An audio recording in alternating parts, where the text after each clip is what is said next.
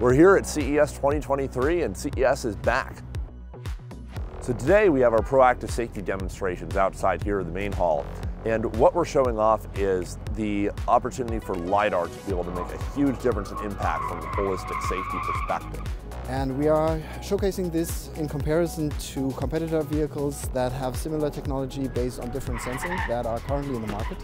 We have customers go into the cars, drive these scenarios, experience themselves how our technology compares to everybody else's.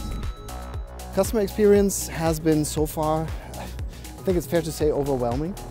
We've demoed this yesterday in perfect sunshine and the day before in sleeting rain with a centimeter of water on the ground.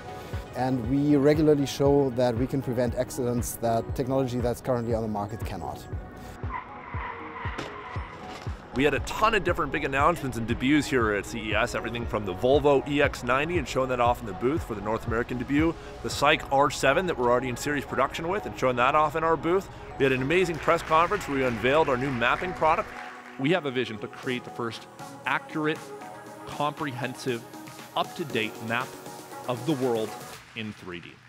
We're unveiling live updated perception, highway assist, everything else that's going into the holistic solution, and for many customers a sneak preview of what's ahead from a LiDAR technology standpoint. So a lot that's going into all of this, and looking forward to the amazing ripple effects that are already taking place from these huge number of customer meetings and to other types of great momentum that we're building at CES and beyond.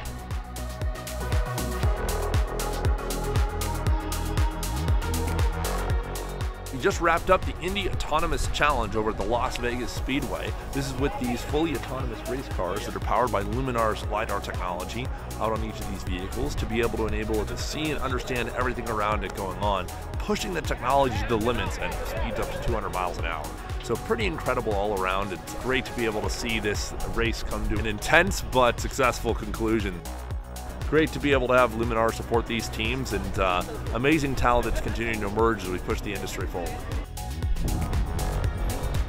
So for CES 2023, it's now starting to come to a wrap. Wow, what a week. Been very intense, but really proud to all be a part of it. With that, we'll have a great time again next year, but this was certainly one to remember.